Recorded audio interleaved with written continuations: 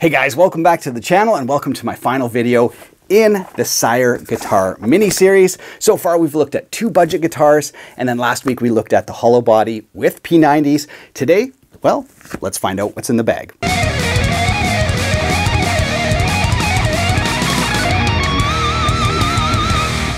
Okay, first look, here we go.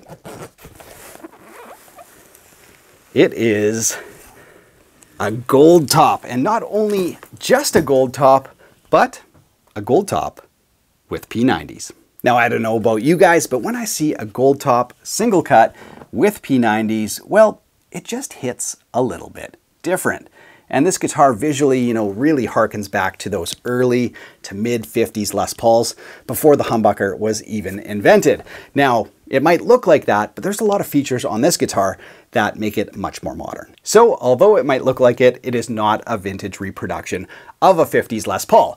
Most notably, you can see features like, well, locking tuners, fantastic. We've got a bone nut here like all the other Sires, fantastic. Check out this. Can you guys tell the neck is satin? I don't know why more manufacturers don't do this, because it is literally the best. And I can think of 3 other companies maybe over all the years I've been playing that do this, but check it out.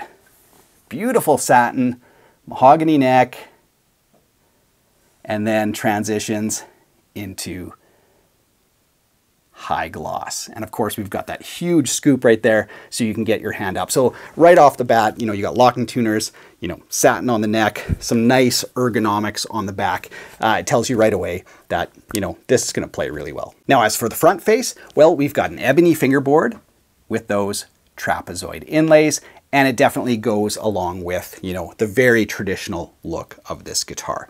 Now, as for how it feels to play, well, we need to talk about the neck some more, because anytime I evaluate a Sire, it's all about the neck. These guys do such a killer job on their necks. So the binding on both sides, top and bottom, have been rolled off in between the frets. So there's no sharp edges there, and every single fret has a beautiful fret treatment that you just don't see on other guitars. For sure in this price tier, but usually in much, much higher price tiers as well. The fretwork and the satin on the neck and the rolled off fingerboard edges and the ergonomics there just make for a really, really nice playing experience. Now, as for the body, it's mahogany. I think let's take off the covers and look inside as well, just because I'm curious. So mahogany body, it's got a maple top, and then if you have the flame version, it's a veneer on top of the maple. So you have mahogany, maple, veneer. Obviously on the gold top, you have mahogany and maple. Now, as for the electronics, very traditional, 3-way switch, 2 volumes, 2 tones, stop tailpiece, 2 pneumatic bridge. And if these P90s are anything like on the semi-hollow, the H7, I think I'm in for a treat. So let's take a look under the cavity covers there and see what the electronics look on the inside. All right, you guys, have pulled off the screws, but I have not looked inside yet. Let's see if I can pop this cavity cover off. It's in there really good. There we go. Okay, well, nicely shielded, full-size pots. That's what we're looking for. Very nice. So no areas of concerns there. Nice to have the full-size pots for sure. And yeah, everything looks really, really good. All right, well, I'm going to put it back together. Let's plug it in and take a listen.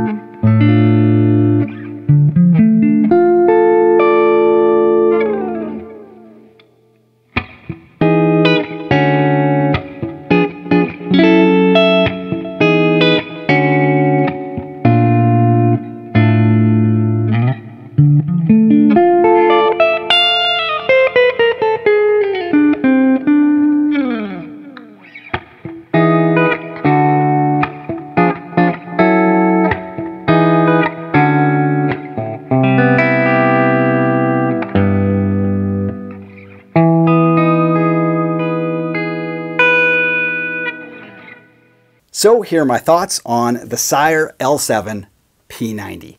Now, whether you like this version with the P90 or a regular humbucker L7, these guitars are just some of the best mid-range guitars money can buy right now. And for me, there's two main reasons. Number one, the overall price competes with the best of them. Like, these guitars are very reasonably priced for what you get. And number two, it's the playability. So even though this guitar looks the part of, you know, maybe a chunky Les Paul, real heavy, you know, maybe a little tricky to play, but just sounds awesome and feels awesome. But it combines those cool looks with just sublime playability. And that's the second thing that makes it stand out. You got the price, and then you've got the locking tuners, you've got the bone nut, you've got the ebony fingerboard, you've got the rolled off binding, you've got the fret end treatments, you've got the satin on the neck, and you've got the ergonomics.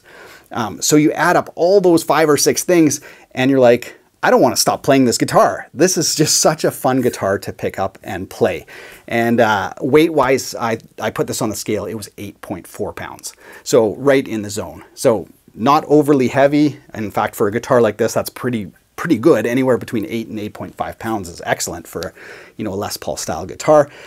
Yeah, so for me, those two things, the price and just this whole area is just awesome on this guitar. So yeah, and other than that, love the P90s, sound awesome clean, hit it with a little grit, and yeah, sounds awesome too. So really well made. Things like the stop tailpiece, two-pneumatic bridge, directly and perfectly upright. You know, sometimes you'll see on some guitars, they're kind of leaning forward from all the tension from the strings. Perfectly straight, electronics, full-size pots.